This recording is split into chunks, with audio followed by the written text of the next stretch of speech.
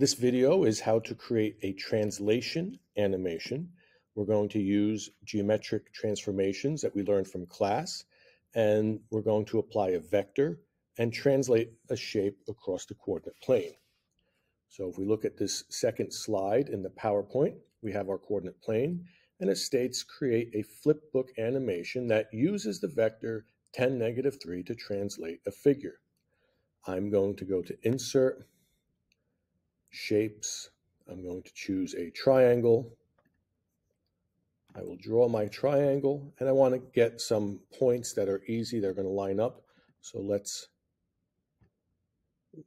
resize it. So I see that my left bottom point is at -9,4.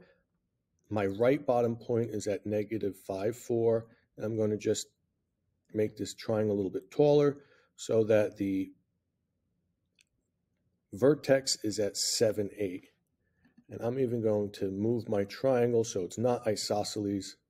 So now the vertex is at -8,8. So this is the triangle we're going to translate. And you will do this and create your own shape. You can do it with squares, rectangles, pentagons. And you're going to apply the 10, -3 vector. To do that, we're going to insert a shape that is an arrow. And if I start from this bottom right point, I have to go 10 to the right and 3 down. So let's count that. 1, 2, 3, 4, 5, 6, 7, 8, 9, 10 to the right, and 1, 2, 3 down.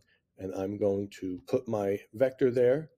I will right-click on it or two-finger click on it and choose Format Shape. I'm going to make my vector red. I'll make the line a little bit thicker. So now I'm going to close the side panel so my PowerPoint screen is bigger.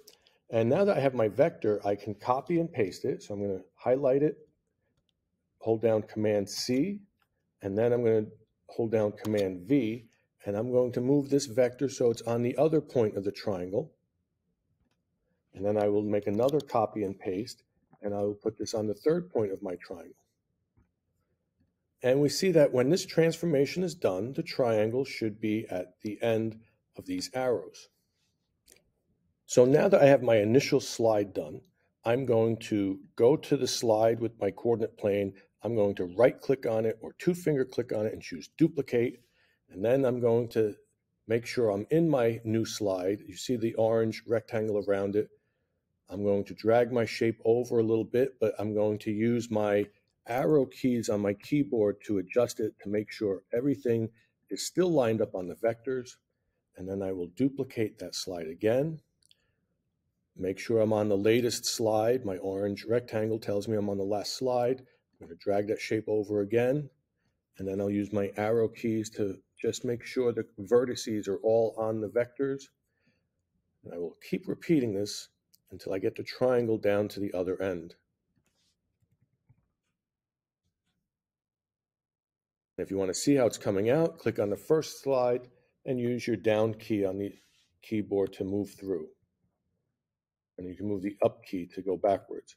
So you see the translation is being animated. So keep duplicating and adjusting till you get to the other end.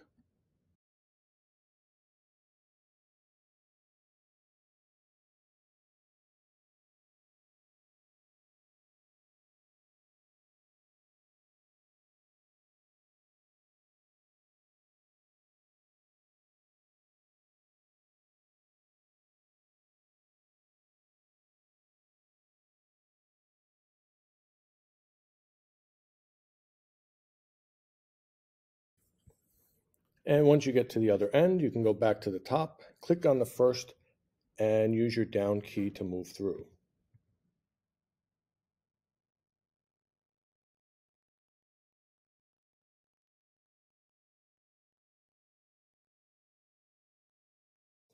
So once you have them all lined up the way you want, you can go from the bottom one, it's highlighted. I'm going to go all the way up to the top one, and I'm going to hold down the Shift key and click on it. Notice they all have orange rectangles around them. I'm going to now add the animation features between the slides. So with all of the slides highlighted, I go up to the transition menu on the PowerPoint menu.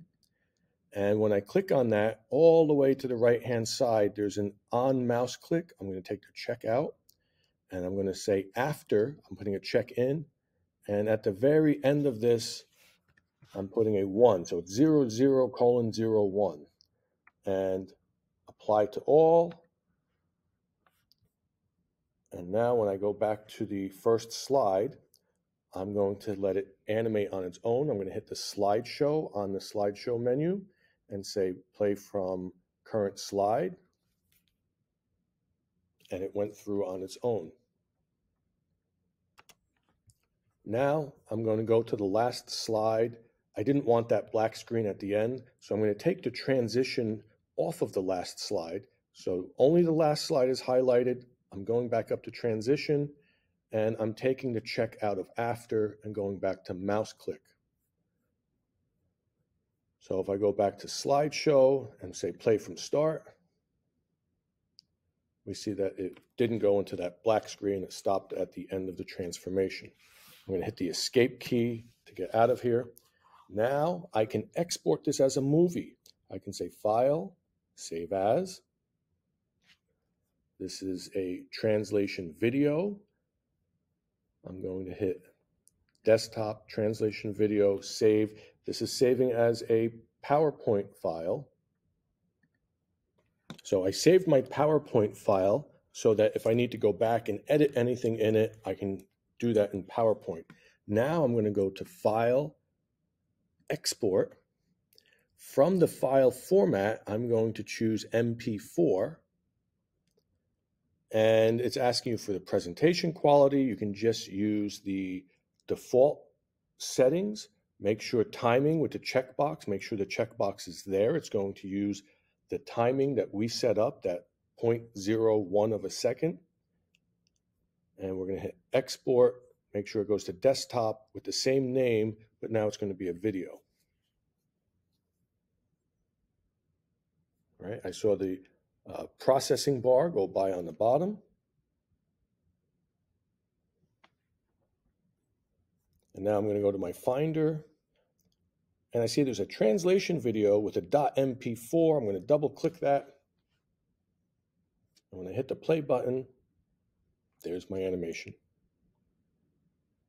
Right, so follow along with the video, replicate what I did. You can do this with your own shape. If you have a quadrilateral, you should have 4 vectors instead of 3. If you have a pentagon, you should have 5 vectors.